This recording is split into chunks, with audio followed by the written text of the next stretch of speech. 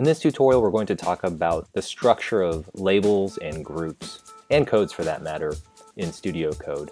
It's important to have an understanding of this structure when you're building the code window so you can effectively leverage their power in other tools in Studiocode, namely the matrix and the sorter.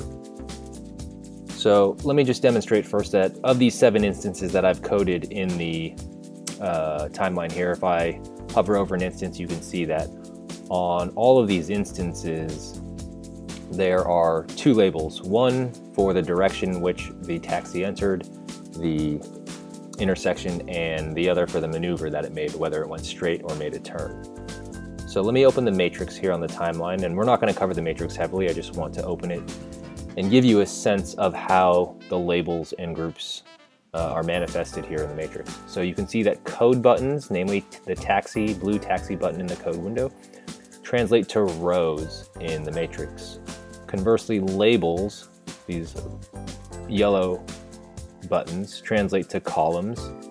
And remember, if I double click here on north and just to open this inspector, the group was created by entering the name here for any given label. So you should always assign labels to groups, and thus the group now is translated over to the matrix as this overarching concept that helps categorize your labels. So in the matrix, now I know that in the taxi row, I have 2 instances that have the south label on it, right?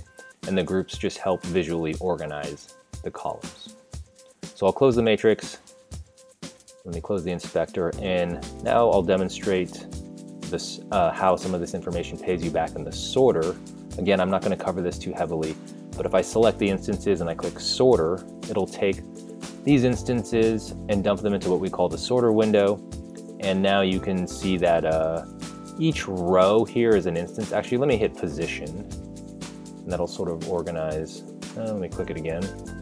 That'll sort of organize my windows here a little more neatly. So the timeline's up on the top right now, the sorter's at the bottom, but each row in the sorter is an instance. So this first instance is in the taxi row. It's instance number 1. This column is called transcription, which I won't cover right now, but you can see that the labels are neatly displayed per instance here. And then they're categorized in columns by the group name here at the top. So in terms of looking at your data at a glance, or maybe more in a spreadsheet style like this, the groups translate to column headers, labels populate into those corresponding columns, and of course the code buttons translate to row names in their own column here.